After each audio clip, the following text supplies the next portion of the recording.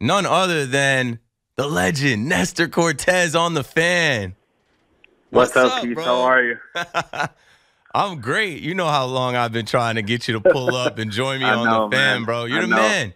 You're the man. Long overdue. I can't do anything but give it up to you because I've watched you, and I think I even told you one of my homies is from the 305 area. My guy Caesar. So he's told me a lot about playing baseball out there and where you come from, and he's a fan of you as well. So for me to see what you've done and how far you've come, and you being an all-star this year, like, just share with everybody what the journey has been like and how good it feels. No matter what, nobody can ever take that away from you.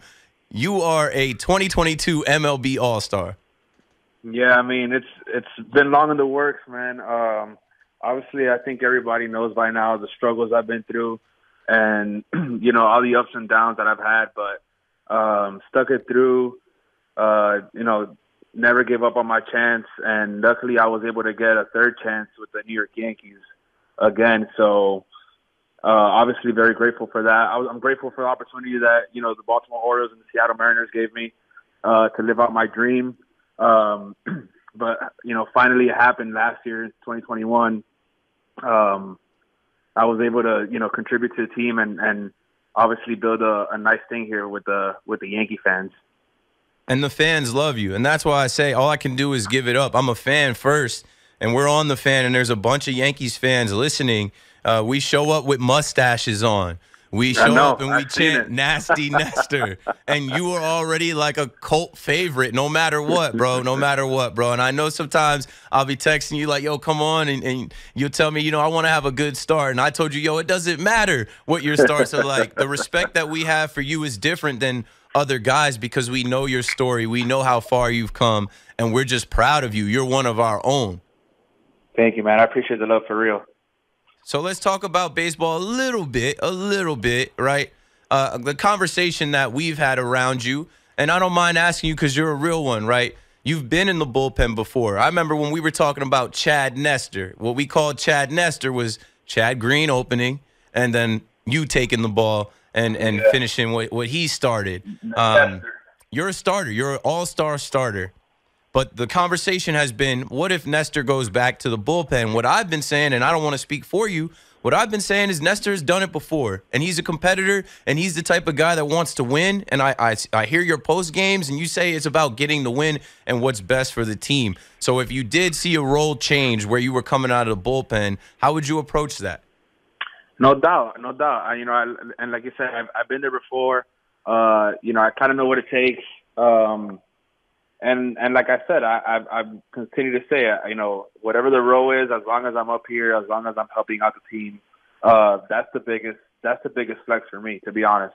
I don't do anything. I don't have the team out if I'm being selfish, wanting to start, knowing that, there might be other options or there could be better scenarios for me out of the pen. So, I'm always down to do whatever, man. As long as, like I said, as long as it's helping the team, and I'm here for all that, honestly.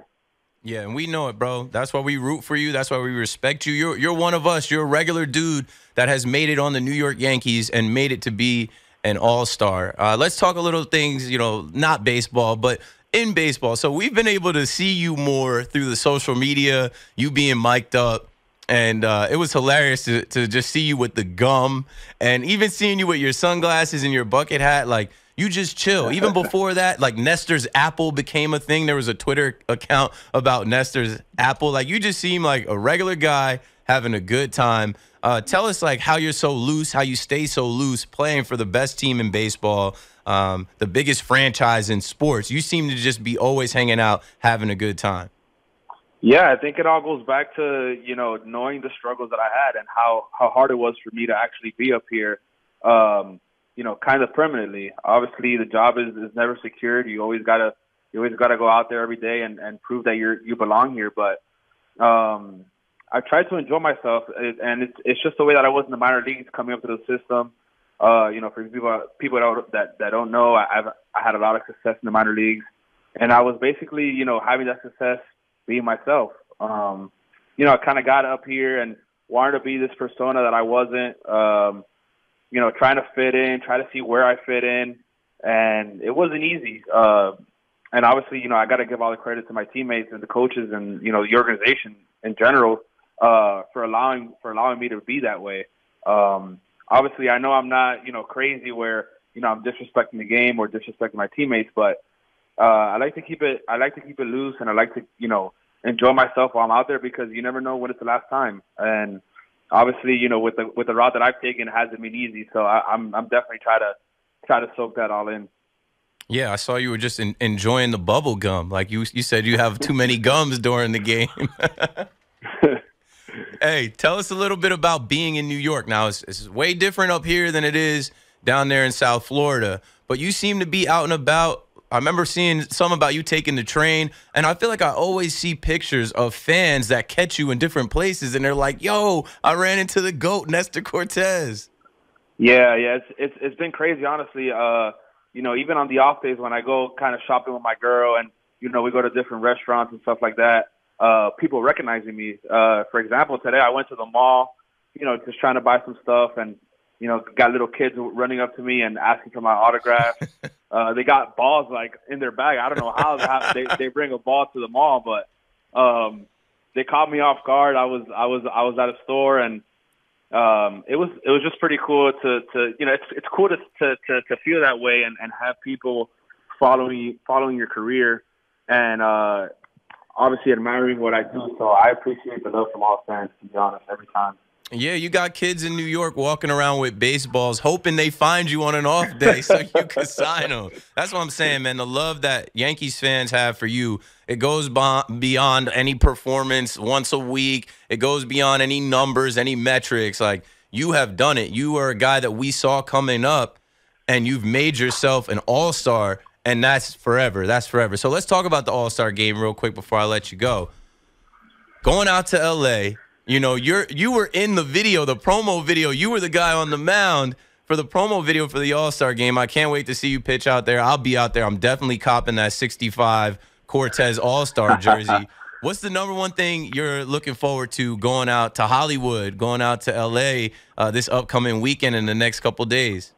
Honestly, man, it's kind of surreal still, to think about what's happening and what's going to happen the next week. But I just remember growing up watching, every All-Star game, obviously every season. I was a huge Marlins fan growing up. And it's just crazy to think that I'm going to participate in one of those events. You know what I mean? And, when I heard that Miguel Cabrera and Albert Pujols were going to join, yeah, I mean, it's incredible. I mean, when I since I can remember watching baseball, they've been playing baseball, in the major league level. So yeah.